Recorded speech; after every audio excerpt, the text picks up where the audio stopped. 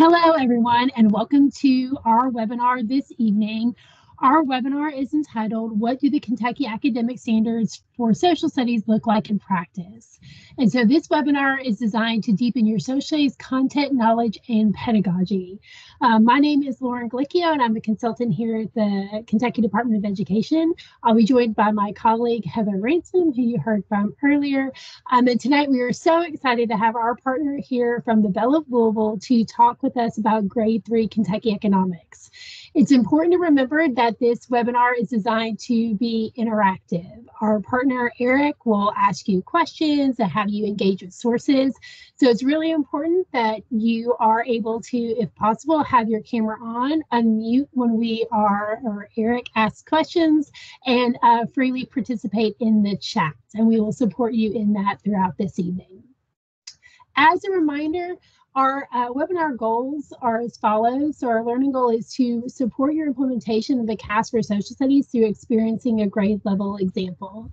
Our success criteria are I can analyze standard 3 EKE1, and we'll talk about what that means in a minute, to understand what this standard requires students to know and be able to do. I can improve my content knowledge and pedagogical skills after exploring a grade level sample.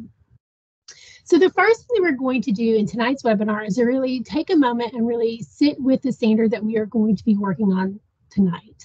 So if you see here, the definition of standard is on the screen, and it says that standards define what students should know, understand, and be able to do at the end of the grade level. So what we're really interested in and what the KAS for Social Studies demand is it really requires that students engage in the doing of social studies. And that's why we were so excited this evening to have our partner here with us to do some social studies around the Belle of Louisville. So what does it mean to unpack a standard? So breaking down a standard is all about breaking it down into smaller, more explicit chunks for the purposes of curriculum development and or unit and lesson planning. So the first thing we're going to do is we're just going to sit with a moment and talk about what the coding means on the standard that we're going to look at tonight. So if you see, our standard is 3EKE1, and all of that means something. So if you look at the box here, this kind of like 4 little squares on your screen, you'll see the 3. That refers to the grade level that the standard is from. So this is a grade 3 experience.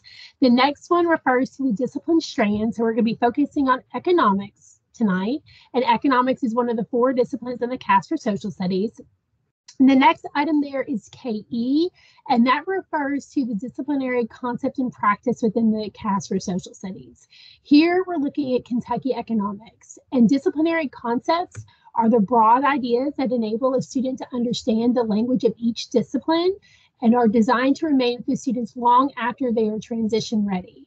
The disciplinary practices refer to the skills students are expected to learn and apply when engaging with the disciplinary concepts. So these are the big categories that students will engage in throughout their entire social studies education that allows them to transfer that knowledge within those categories as they continue on. Grade 3, we're going to look at Kentucky economics tonight, but it is not the last time that students should look at Kentucky economics. When we continue to break down the standard, we really have to look at what the words in the sentence are asking students to know and be able to do. So we know that we're looking at a grade 3 economics, specifically Kentucky economics standard, but now we really have to look at the words to understand what the standard is asking students to know and be able to do.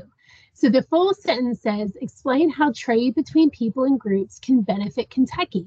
So what does the word explain mean in the standard? Does it mean make meaning of or to transfer? Or does it mean to accurately state, or does it mean to support ideas with details and examples? What does the verb demand in terms of student learning? So to really understand what the standard is asking students to do, you have to understand what the verb is asking for, what explain means, and then you have to couple that with what the rest of the sentence says. So here, students have to explain a disciplinary term, trade. They have to explain, they have to know what trade is. They then have to explain what, trade between groups and people, first what it is, and then they have to explain how it can benefit Kentucky. So this is an extremely rigorous standard for students in the sense that they have to know what trade means, what trade looks like between people and groups, and how trade between people and groups can actually benefit their state. When you are unpacking a standard, you must ask a series of questions. And remember, we always recommend that you unpack a standard with your colleagues so you can have those deep content and skills-based rich discussions to understand what the standard is asking students to know and be able to do. So your 4 questions that you should ask when you're breaking down a standard are as follows. What knowledge will students need to demonstrate the intended learning? They have to know about trade and benefits. What understandings will they need to master? What skills will they need to apply to demonstrate mastery? And how might students demonstrate the requisite skills through learning experiences? So now that we've talked about what it means to break down a standard and the questions you need to ask when you're doing that work, my colleague Heather is going to walk you through our tool to unpack standards. This tool is available on kysstandards.org, and walking through this tool and using the KAS for Social Studies to complete this tool will help us better understand the goals and purpose and what we're asking students to do in our lesson experience later. So Heather, I'll turn it over to you. All right, so you all can see here, this is the tool to unpack standards. These are the first 4 steps, which we're going to go through today. So we'll look at each one of these more closely. So I won't read them right now, but let's go ahead and move forward to the first step. So the first step is to take your standard, which Lauren has already done a great job of kind of digging into a little bit. And that's going to be the standard that's going to go in the left-hand side. And then next will be what knowledge, concepts, vocabulary do students need to know to reach this standard. So then just like Lauren has already shown, you would look there and you would see, what do kids need to know based on what the standard is telling me. So they need to know about trade, they need to know about benefits and what that means, and they need to, of course, know about Kentucky as well. So then the next step is to look at your disciplinary clarifications. And so these are available in the KAS for Social Studies for each grade level and for high school. And these are basically starting points. So they give you a little bit more information about the standard and what that might entail, and they get you started. And so this is another place to look to really break down the standard and get a little more information. And so you can see here the disciplinary clarification is people and groups in Kentucky benefit from trade for goods and services not available to them in their area, region, or the state. Kentuckians also benefit by selling abundant or specialized items outside the state to those without as much access. For example, Kentucky's specialization in horse breeding and racing means that people from across the world come to the state to access these goods and services, helping boost the economy. Kentucky's natural access to coal also serves as an item of trade across borders to areas that are not as rich in this resource. So taking all of that, we can think about what are some of those main points in there. And then here are some that we've added to our chart. So they need to know about goods and services. They need to know what an area or region is and understand how that can pertain to Kentucky. They really need to understand what specialization is, because that's a really big part of understanding how and why trade happens. And then also they need to understand abundant or specialized items, because again, that's just a really important component of trade for 3rd graders to understand. And it's important to note too that specialization is another term that grade 3 students need to learn. It's in another standard at grade 3. So then finally, for the 3rd step, what skills do students need to be able to do to reach the standard? As you can see there, and we've already discussed, explain is going to be the verb there. So that's going to be explain. And then you'll look at the level of proficiency for that verb, and that's going to be a level 3. So now what we are going to do is we are going to transition now to our presentation from our partner at the Belle of Louisville. This is Eric France, and he is joining us today to talk about the Belle of Louisville and how it illustrates this economic term and this standard that we have looked at so far. So Eric, whenever you're ready. Hello, everybody. As Lauren said, I'm Eric. I'm the programs manager at the Belle of Louisville. We actually just had our first field trip program today. So this is taking from our field trip program and how we kind of communicate the standard with our students. So our compelling question actually that we have for our field trip is, how did innovations in river watercraft impact the lives of Americans? And then for this particular standard for this program we're going to do today, it's how did steamboats expand travel and trade to benefit Kentucky? So first, just to give you a little bit of a connection to what the Belle of Louisville is. Some of you might be familiar with the boat. Some of you might not be familiar with the boat. We're going to watch a short little video. We'll watch about the first 3 minutes of it, just talking about the boat.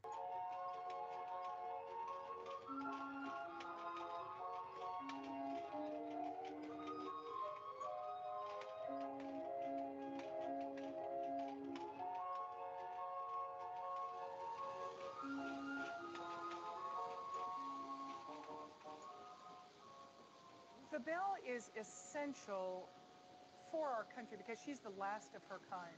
There are no other steam-powered river vessels built during the steamboat era that are functioning in our country today. It's the only one still running that's built in 1914. She is steam operated. There's no propellers, there's no bow thrusters, and we solely use the paddle wheel, and you won't find that anywhere else in America at this age. Belle's place in history, it started out when it first came out from Reese and Sons in Pittsburgh as a ferry boat in West Memphis, Arkansas to Memphis, Tennessee. There was no bridge across the Mississippi River at the time. The waterways were a big part of the highway system to move freight, commodities, and people, and this represents that part of our history and our culture. If it wasn't for boats like the steamer Belle of Louisville, cities like Louisville, Kentucky, and Portland wouldn't exist. Cincinnati, Ohio wouldn't exist without packet boats. And that's what the Belle started out as the Ottawa in 1914. She carried goods across the river and then evolved into what she is today. She inspires, I believe, but she is an educational tool for kids, and then also an excursion vessel for adults that want to get out, have a good time, eat dinner, take a nice scenic ride on a historic vessel.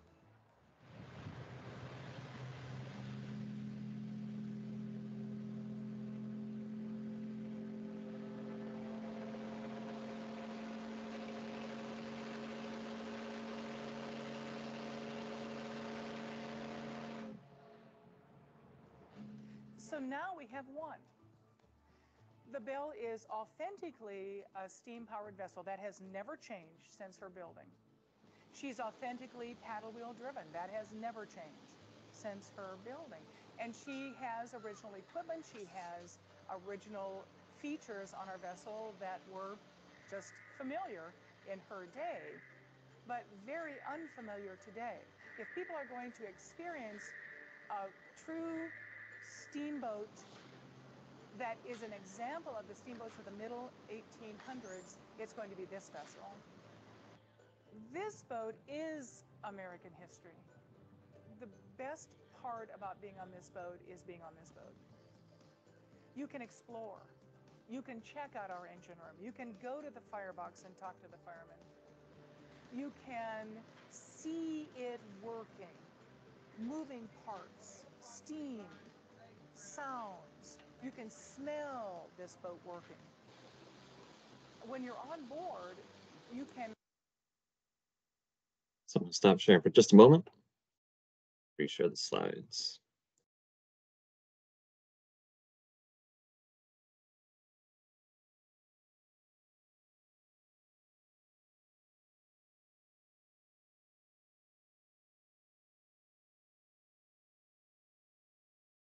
All right, can everybody see that?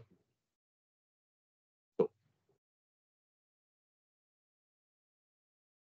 So we're going to start with a fairly simple question. We watched a little bit about the Belle of Louisville, but we're going to look at what is a steamboat, and then we're going to compare a couple of these images and ask a couple more questions. So on the left side of the screen is a picture of the steamer John Fitch. So steamer being the STR before the name. And that was one of the first steamers that was built here in America. On the right side, we have the steamer Belle of Louisville. Now we're going to take a moment, and I would like to see if you can notice, what do you notice some differences, or what are things that are similar between these two images?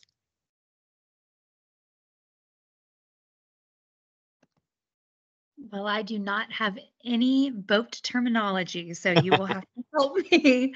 But one thing I noticed is I believe that the Belle of Louisville has kind of like those tall stacks, or like, and maybe the official term is like a boat chimney. Oh, the smokestacks. Something- Yeah, you talk about the smokestacks. Yes, that something like that is something that I noticed right away. So yes, so there's much larger smokestacks for the Belle of Louisville. One of the reasons for that is actually the size of the engines. The engines on the Belle of Louisville are actually much larger than the engines we see on the John Fitch. That's a really good observation. Anybody else have any similarities or differences that they noticed between these two images? Eric, we got a question in the chat that says, does the John Fitch have oars? So that's a very good question. Yes, so the original steamboat engine design, they were using oars to paddle through the river. And as you can see on the bell at the back, the stern end of the boat, you see our red paddle wheel. So they came up with a different way to use the steam engine to propel boats through the waters. But originally, yes, they were using oars on the side of the boat. Let's see if we can get one more. Let's see if we can get a similarity. Can we find a similarity between these two boats?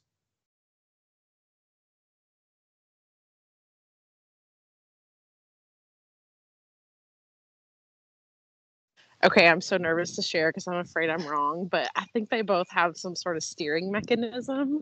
Aha, yes, you are correct. So they both have a steering mechanism. And generally on all boats, the steering is going to be in the back of the boat. And it's actually very difficult to see a lot of the times, but they are steered the same way with a rudder. Now on the John Fitch, you really can't see it too well, but it would be just under the water where those guys are standing at the stern end of the boat on the left side. And on the Belle of Louisville, our rudders, you can't see them at all, but actually they are underneath the paddle wheel. And the reason they're under the paddle wheel is the paddle wheel will actually help push water over the rudders. We actually turn better going in reverse than we do going forward, which if you're ever on the boat, we always turn around most of the time in reverse. So our last question we're going to ask is, what advantages might the steamer Belle of Louisville have compared to the John Fitch? What are some advantages that they gained over the years that the Belle of Louisville will have?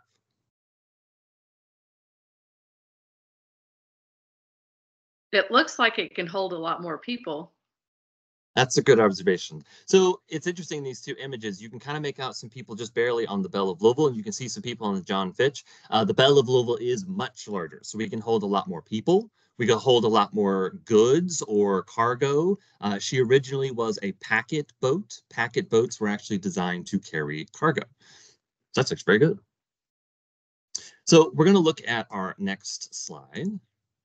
So we're going to look at where are we? So where are these steamboats being used? So we've looked at what is a steamboat, and the general or the easiest way you could answer what is a steamboat is any boat that is propelled by steam. Now we're specifically using the Belle of Louisville. We're using Mississippi River style steamboats, which I might talk about a little bit more later on. But we're going to look at where are these steamboats being used. So this is a map of the Ohio River. So we can see the Ohio is highlighted in red, and it is 981 miles long. Now, to give you kind of a perspective on what that distance would look like, because it's kind of hard to imagine what 981 miles looks like.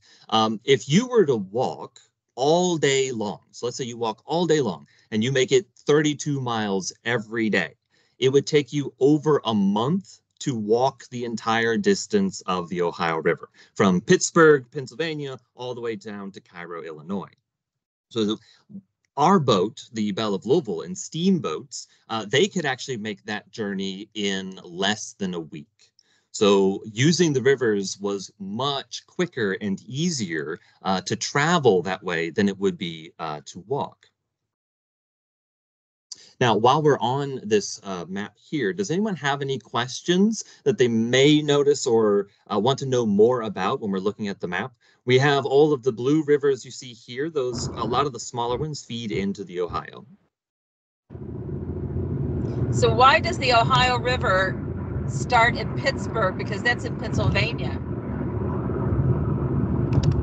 So that is a very good question. I don't know if there's a good way to answer that without going into a whole bunch of geography details. So one of the things about the river systems on this part of the country is, and we'll actually look at this a little bit later on, is how they drain or cut through the land.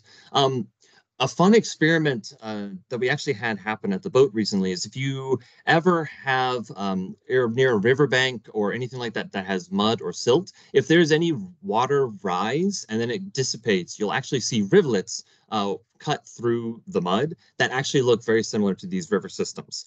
So I can't give you an exact, we have to go look up the geography exactly why it starts in Pittsburgh, Pennsylvania, but it does go through actually 6 states. So it drains the water from 6 states. So the Ohio takes in a whole bunch of water. So we're going to looking at our map. So meeting the map. What do you all see? And a simple question is, does the map have a title? So this is to help students kind of look at the map itself and help them read the map for themselves. So what do we see on this map?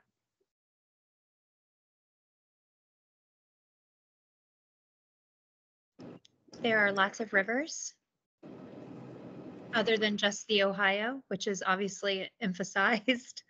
Yes. We So see good. we see the key that tells us what those rivers, the Ohio River, the cities, the state boundaries. Yes. And does our map have a title? One more. What was the Does question? our map have a title? Oh, rivers? Yes. So we're going to go and discuss a little bit more about the map.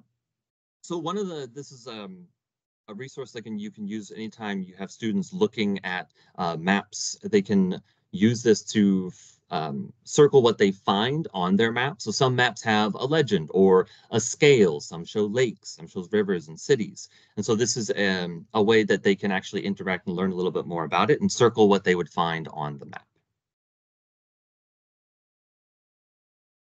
So how many other rivers are connected to the Ohio River? This is going to be a little bit of a trick question, but how many can you see connected directly to the Ohio River?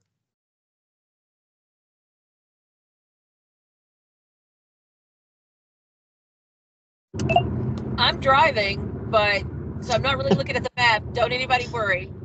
But I know because I just left there.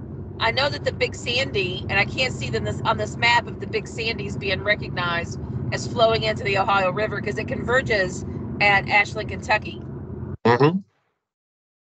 Yeah, it's a little bit of a trick question because there's actually more rivers that are not all shown on this particular map.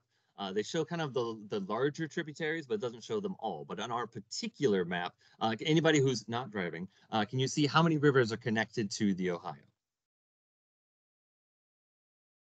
Is it 12? Close. I'm counting 13 myself, if you count the river going through Pittsburgh as one river. So here's a question. So we have all of these rivers, right? We have a number of cities that are depicted on our map, and they're all connected together. You can kind of think of rivers as connectors. Anyone on the same river system who had access to the water and a boat could access all of the other cities, right? So it's a way to connect people and places together. How can people benefit from living near one of these rivers? So what would be a benefit to that?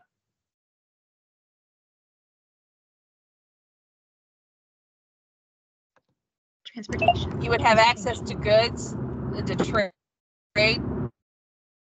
Right, so we have transportation, right? It helps us get around, and we have access to goods because somebody in Davenport, for example, might have something that someone in Louisville doesn't have, and you could trade in between those two cities just by being connected to the same river system. So before we move on, does anybody have any questions about this particular map? I'm wondering why the Mississippi has the extra blue, I guess, boldness of the line. Like, is that indicating something different? I know we're looking at the Ohio, but of all of the others, the Mississippi is the only one that has that extra kind of shaded area. Yeah, I wonder if that was water volume or. So great question. So for this particular map, it's just highlighting where the Mississippi River is. And this gets a little bit complicated because some people actually disagree on this, but it's generally that all of the rivers you see here, including the Ohio, are tributaries of the Mississippi River. So they all drain into the Mississippi River. So the Mississippi River for this section, and we'll look at the rest. There's a larger section to this map that'll point this out a little bit more, but it's just noting the main point of the Mississippi River, because all of these rivers actually drain into the Mississippi. So for this map, it's just to highlight it.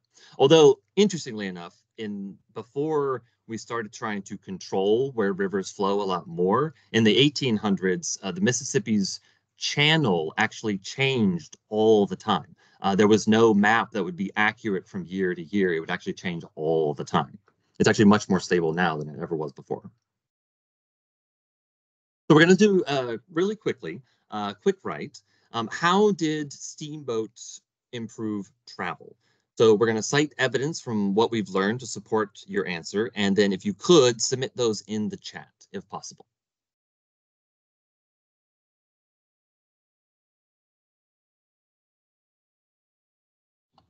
Then Eric, I'll read those to you once we get those. Great. Do you want me to just keep going forward or give a moment? We can give him a minute to, cool. It takes a little bit longer to type in the chat. So we'll give him a minute and then I'll let you know the first couple that come in. I see some. Sounds good.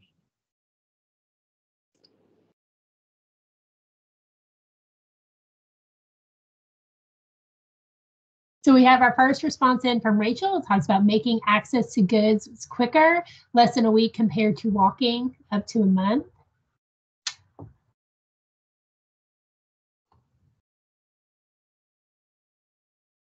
And we have it shortened the distance to travel.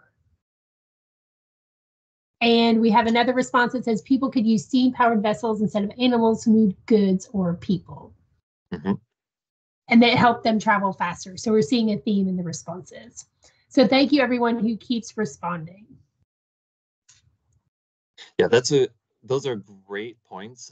All of those reasons are once steamboats came around. The first really successful steamboat for the lower Mississippi area was built around 1811.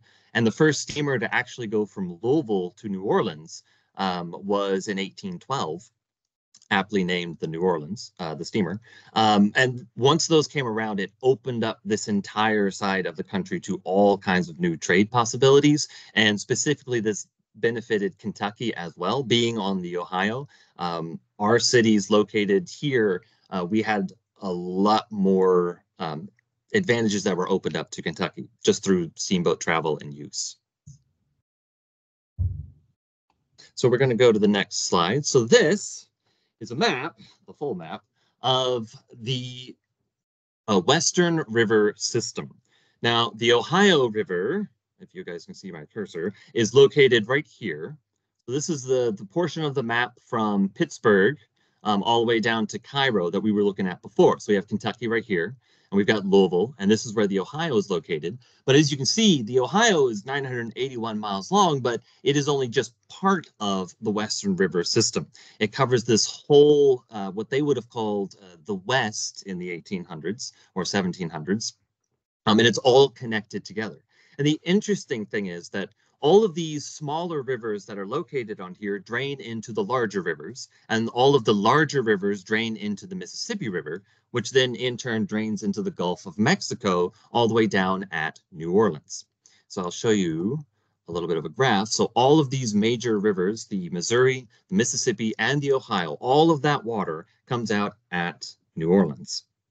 Now, the flow, the direction of a river. So rivers, they're constantly moving.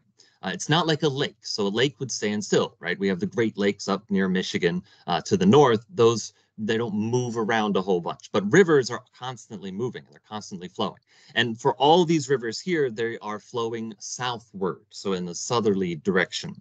Now, when boats were using these rivers to get around and connect with other places in city for traveling or trading goods, they would use what's called a flatboat or a raft. So it's just, you can imagine in your head, just a flat-bottomed boat. You'd put all your goods or whoever wanted to travel on board, and you would follow the river's current downriver. So you would go with the river's current. it was much more difficult to go back upriver against the river's current. You could do it, but it was very difficult. You had to use oars or poles to push your boat through, or sometimes they would even get out and pull their boats by ropes to actually go against the river's current. So it was very difficult. So a lot of times you would actually, if you were, say, a farmer in Kentucky, you might load up on a flatboat on the Ohio, travel down to the Mississippi River all the way down to New Orleans. But when you wanted to go back home, when you wanted to go back to Kentucky, you would either walk, ride a horse, or charter a boat to take you all the way up the East Coast on the ocean and come back overland after you landed on the East Coast. However, once steamboats were invented, a steamboat can go up or down the river regardless of the current.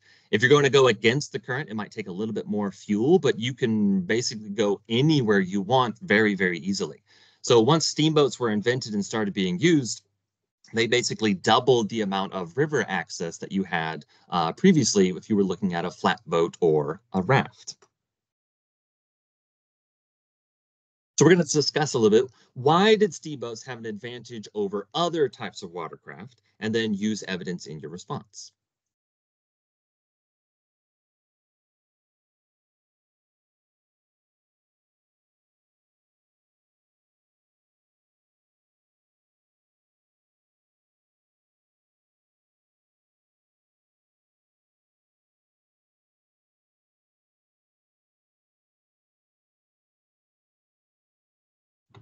So we have a response in the chat. It says they doubled the amount of rivers people in the area had access to. And also on this one, you can also feel free to unmute and just share. Yes. We have another response that says the steamboat can power itself upstream. You didn't have to pull it, for example. People had the chance to make more money because if they could,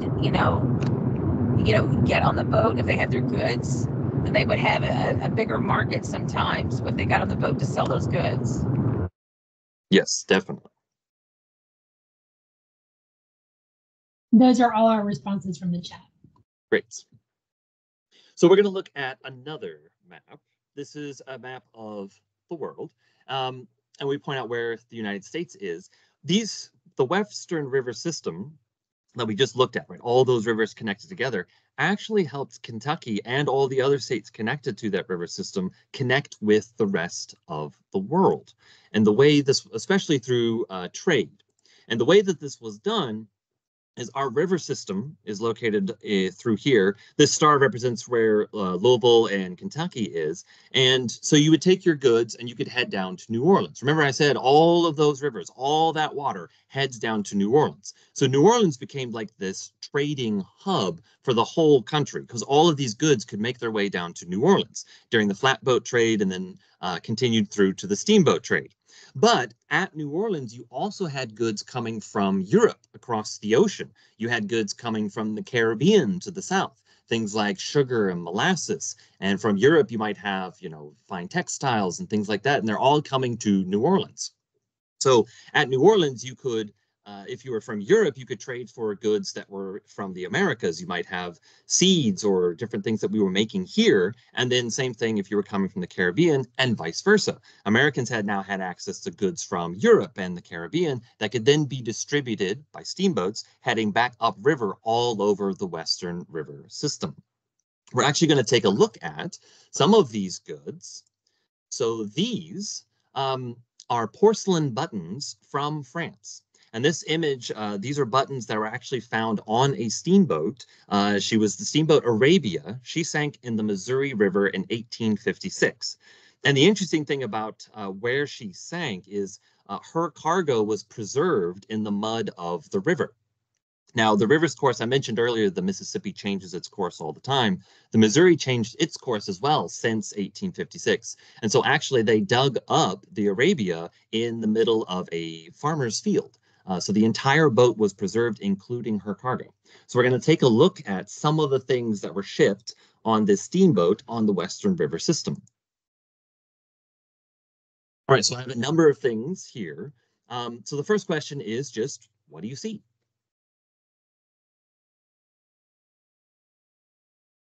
And you can unmute or type in the chat, either way.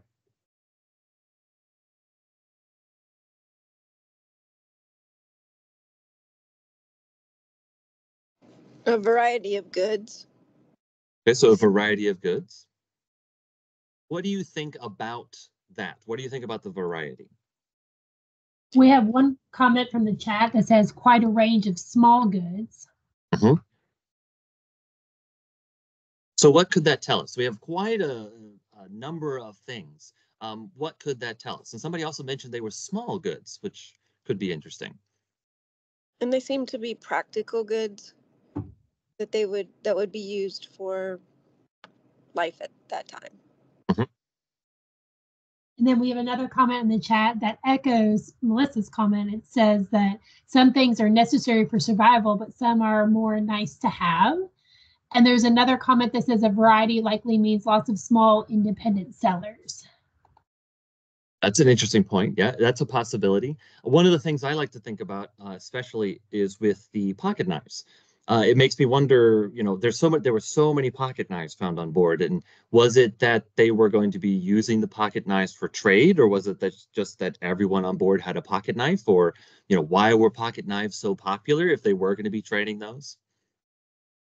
One interesting thing about the assorted pie fruit is they also found apparently the country's oldest pickles on board the boat, which were you apparently could still eat. So they were still so well preserved, they were good.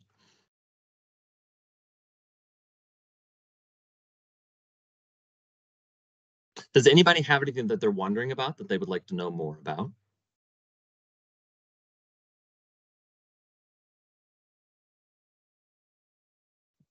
I can't Sorry, you can go ahead, Kim. No, I was just going to wonder because I can't see the picture really well, but I would love to know where everything comes from. So for these goods, I don't have the shipping manifest to know exactly where all the articles came from. However, all of the goods that you see came from the steamboat Arabia. So everything you see in the pictures, it's part of her cargo. In fact, it's only a very, very small part of her cargo. There's still from the archaeological dig that they did, they're still getting a lot of the cargo cleaned and ready to be displayed. This is actually images from the museum in Missouri about the steamboat Arabia, but she actually was carrying a huge amount of cargo. Apparently, back during the 1800s, and especially like the heyday of the steamboat era in the mid 1800s, if you were able to make 1-2 trips that were successful as far as trading, you traded so many goods that it would completely pay for the boat. The boat was actually the cheap part. The cargo was the important part. They carried so much cargo on these steamboats that you could just pay for the entire boat with 1 or 2 trips. And that's actually why here in Louisville, it's one of the reasons our city actually thrived during this time period, is because steamboats would come to Louisville, unload all of their goods because of the falls of the Ohio. They would take the steamer through the falls. It'd be kind of dangerous. And then they would take the goods and reload them past the falls because they weren't as worried about the boat itself. It was all of the goods that was important. They didn't want to lose the goods in the falls. And then Eric, we had one question that said, we have a couple of things in the chat, and I know Maggie, you were going to unmute and respond, but we had a question that said, could you tell us again where the dig site was? Caitlin mentioned that the buttons say that they're from France. And then Rachel mentions, how were some items stored, thinking specifically about candles, keeping them dry from getting hot and melting? So the dig site is in Missouri, and I can look up the exact city. I don't have it in front of me.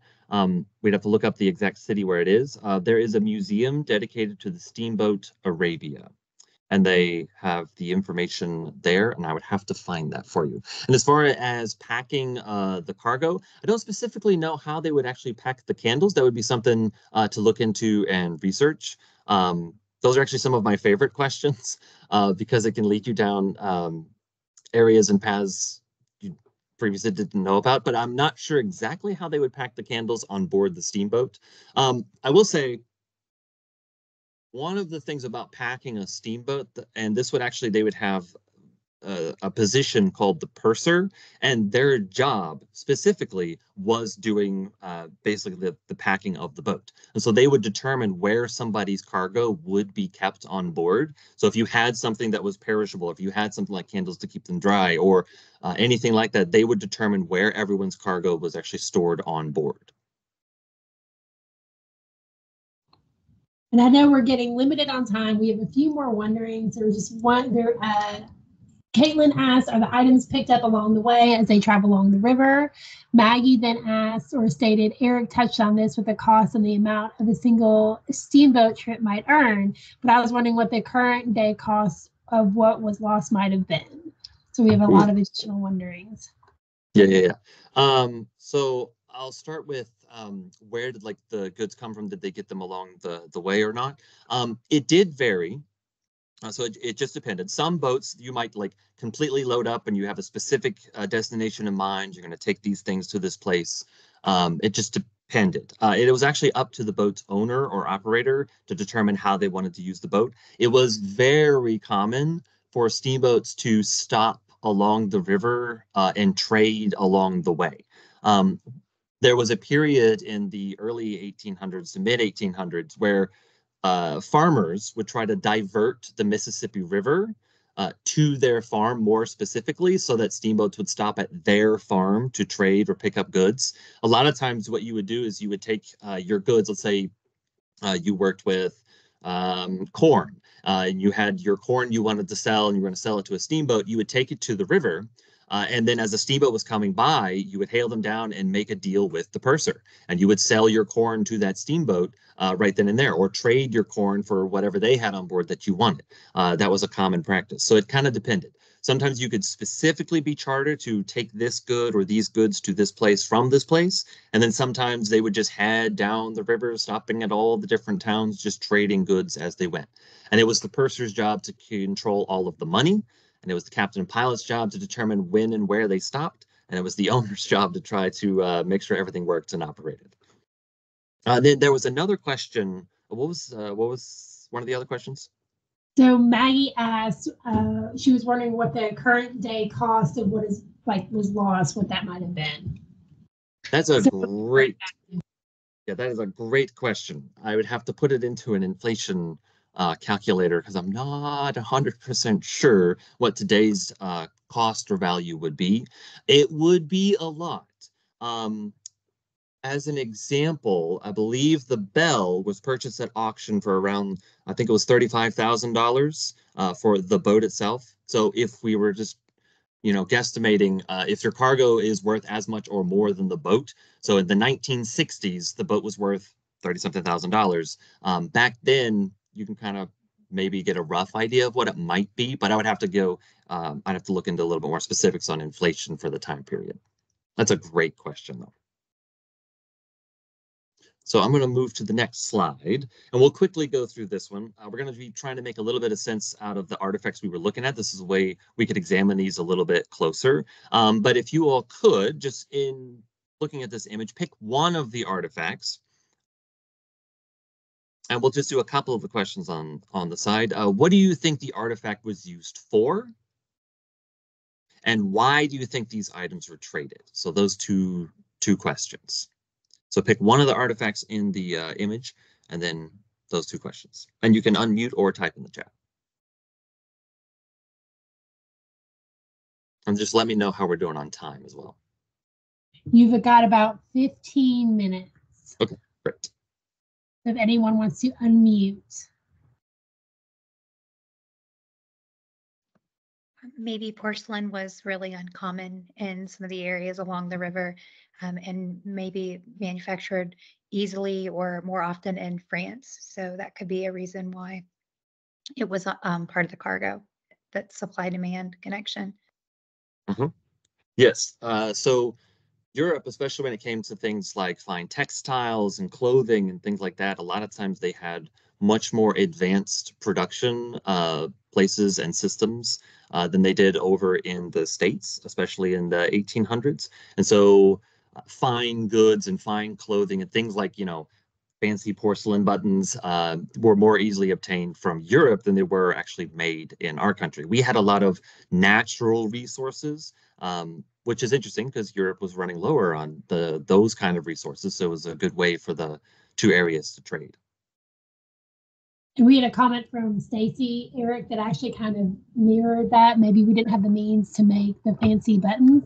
So it's interesting that that connection was there. Melissa mentioned candles for light in the chat. And then Kristen also mentioned that she picked the canned fruit. And she said this was used to help people survive through winters or move away from subsistence farming to other industries.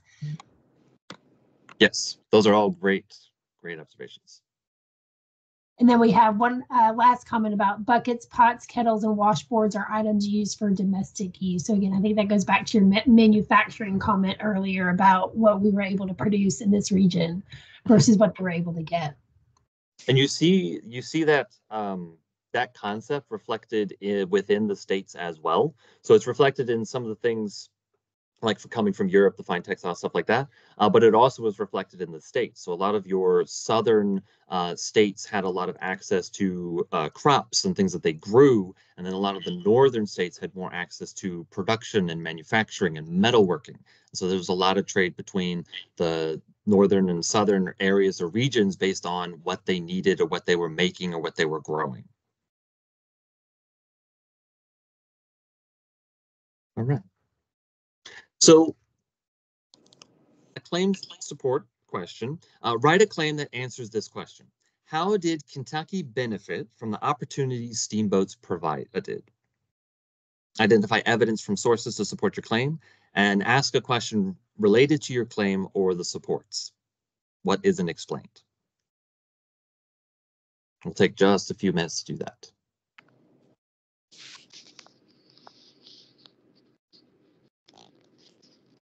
And if it's easier for you to unmute and share, you can do that as well. But I'm also monitoring the chat.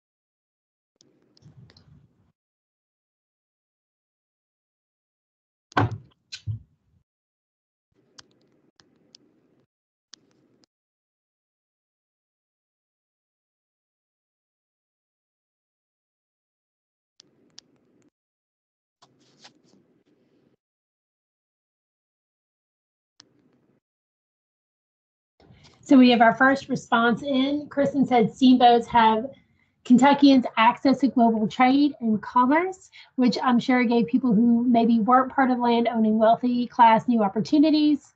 I'm wondering what new inventions are changing our trade today.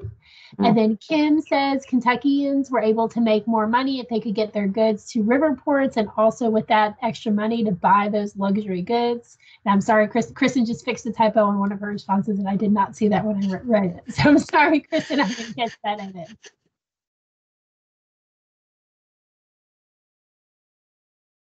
And then we have a response from Maggie, and Maggie says Kentucky was able to have access to goods otherwise unavailable. As an example, the imports from France.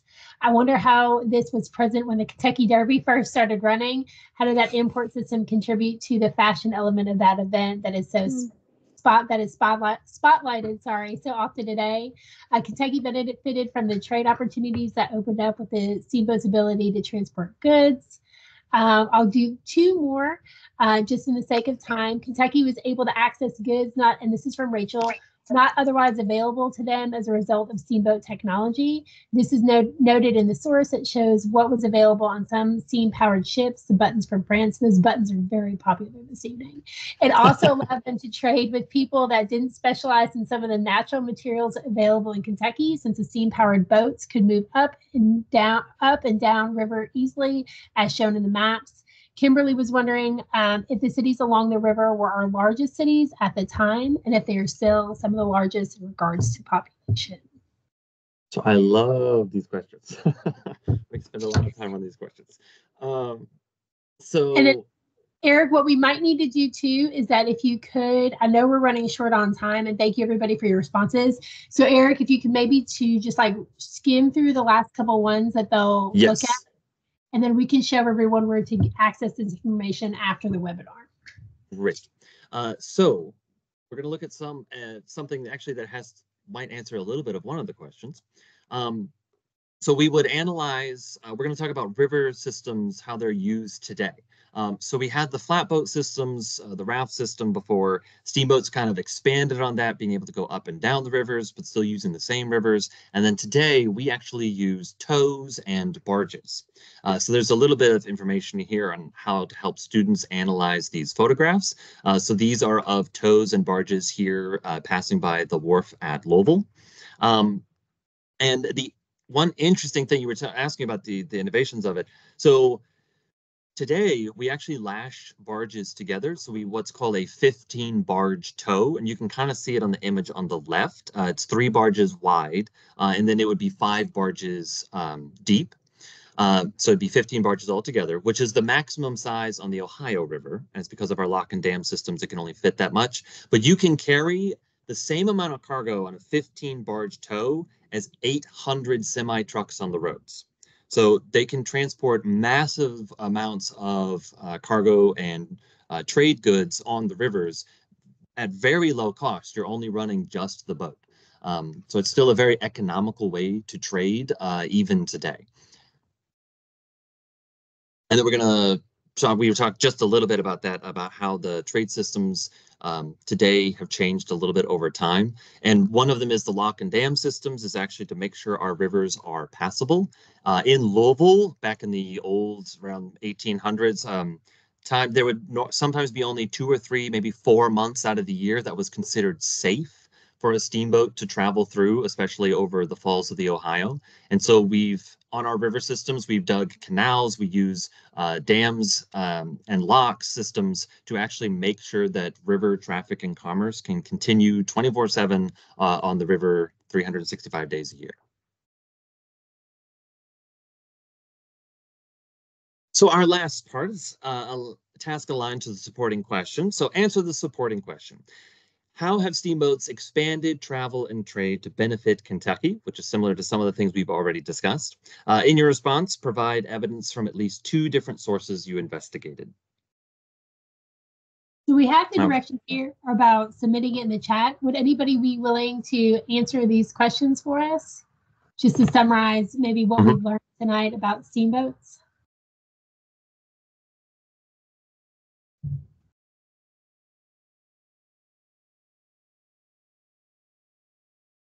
Come on, y'all. Y'all like those buttons. How did we get them? I don't mind to share, but I joined a little late, so I'm not sure that I have 2 different sources. So I'm going to ask for grace and for somebody to piggyback on my answer when I need another source.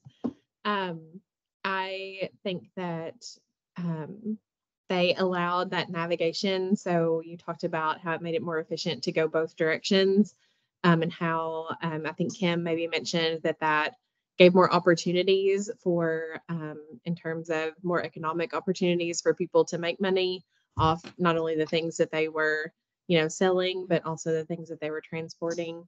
And so what you just mentioned, Eric, about like how they strap those barges together and can transport so many goods. And then also I'm going to take it back to fashion and shopping and talk about those buttons and how having access to those buttons from France probably really pushed a little bit of a fashion forward theme. And it makes me think about maybe Kentucky has benefited from some of those fashion imports in the way that we see hats at the Derby now. Maybe they report buttons from France in the 1800s.